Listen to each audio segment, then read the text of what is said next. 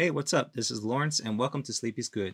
I just want to say thank you for everyone that subscribed to my channel. It really is appreciated. I didn't realize that this series would be that popular, but just thank you for supporting this channel. And yeah, so let's jump right into it. So in today's video, we're going to be covering the billing profiles. So in Nike Shoebot, there's this billing tab that you can click on, and this is essentially where you would put in all of your credit card information or your card information that the bot will use when it's trying to check out new sneakers. So the first thing you want to do is click on the new billing, and here's where you'd put in the information that you need for your billing profile. So you put in your first name, last name, country, I'll just say United States, city, you can put in whatever here for that city. The address, you want to make sure that when you're creating these billing profiles, because we're going to create a lot of them, you want to do something called address jigging, which just means that you want to have the addresses look the same but be slightly different. So what that essentially means is we're going to create a lot of these different addresses. So you'll see 1, 2, 3, 4 random street, let's say Virginia, and then the zip code. And then for the next billing profile, I don't want to use the same address. I want to make them as unique as possible, but still the same. I will just slightly change up the abbreviation. So instead of street, I'll say ST, and then I'll keep the rest of the stuff the same. And the reason why we do this is because we want our billing profiles to be slightly different, so that way if we're trying to check out multiple pairs, we won't ever risk our order being canceled. And there might be a case where you can't really jig your address that much, but it's okay to at least have some variations. And if you need to use the same address, it's not the end of the world. Okay, so for instance, we just copy this one here, we'll paste this in, we will put in the state, and this is very important. When you're putting in the state, you don't want to spell it all out. You want to use the 2-letter abbreviations. And this is just because that's how most of the sites expect your state to be entered. So Nike Shoebot expects you to also abbreviate it. I think that it would be nice if they added some kind of filtering here to just make sure that you enter 2-letter abbreviations, but just keep that in mind. And then here's where you put in your zip code. You can put in a phone number here, but I don't think it's necessary, but it's still safe to put your phone number there.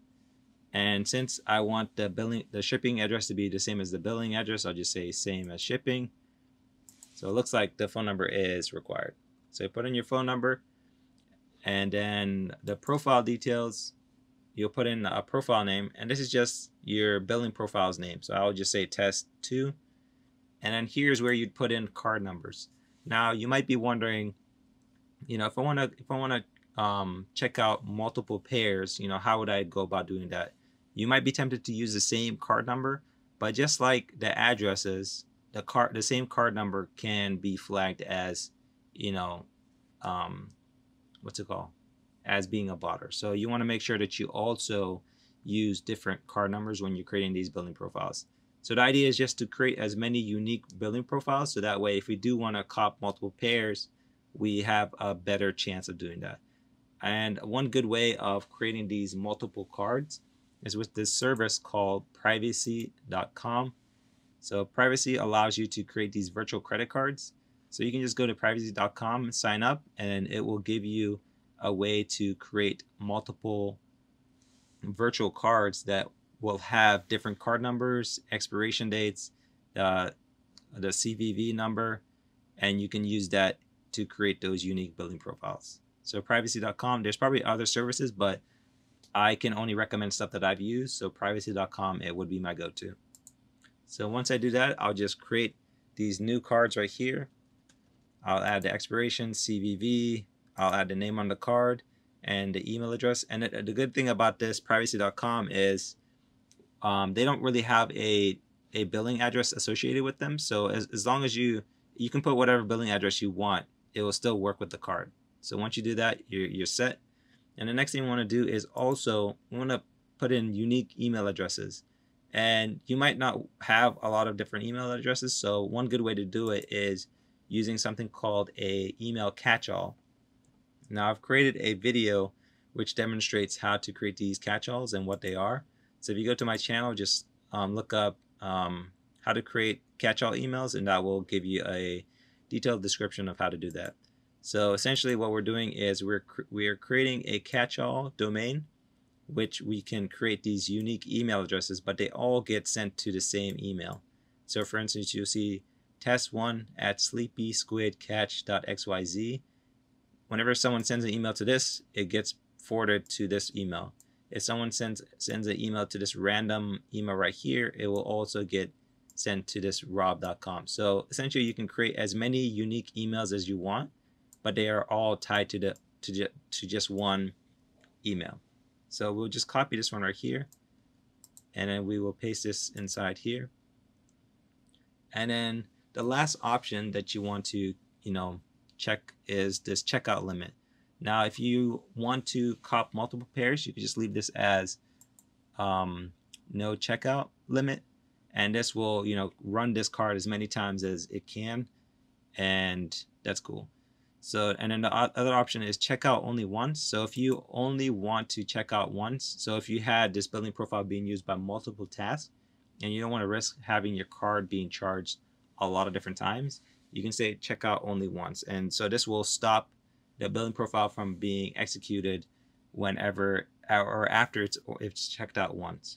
So that's a safe little feature to have. Check out once per site, self-explanatory. Check out once per item per site. So if you were trying to check out multiple different items from the same site, if you had it set at checkout once per site, once it checks out once, it would just stop and it wouldn't even try to go for the other items. So this is a good feature to have where you wanted to check out only once per item, but if it's a unique item, you wanted to try the other ones as well. So this is kind of like an additional feature for checking out different items. I usually have mine set to no checkout limit because I want to try to grab as many pairs as I can. So once you've done that, you've put in your information here, then let's just put in this in. Then you can click submit, and this will create that billing profile for you. Now if you want, you can since you're going to be going through and creating a lot of different billing profiles, you can create one and just click on clone right here, and this will clone the billing profile for you. And then now here you can go in and edit things to make it a slightly different. So you can change the email, change the address a little bit, and then I think that's about it. And then also, yeah, change the card number as well. So if you go to privacy.com, generate a new card and then replace this with that card. So that way you have multiple different billing profiles with slightly different information, so that way you're perceived as a unique user whenever you're going to check out. So that was it for creating a new billing profile. There's this other feature called new group, so you can click on that, and this will allow you to create groups of billing profiles, so that way whenever you go to create your tasks, which I'll cover in a following video, you can just associate a billing group with that task, and what that task will do is it'll look through this list of billing profiles and just select one from that. So just randomly select a billing profile and try to associate that with the task. So that's a cool little feature right there. And the other two options are to download the list of billing profiles or to import a list of billing profiles. So this might come in handy where, let's say you want to switch servers or you want to switch to a different computer. You don't want to have to copy over all of these billing. You don't have to copy all of these billing profiles and enter them in manually. You can just download a list and then easily import that into your Nike Shoebot program whenever you launch it on that new computer.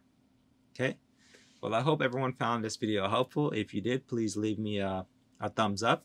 If you have any questions or concerns, just leave a comment down below and I'll try to get to you as quickly as possible. And also, if you haven't done so already, please subscribe to my channel. It really does help grow this channel and also helps other people be able to discover it as well. Well, anyway, I will see you guys in the next one. Thanks for watching.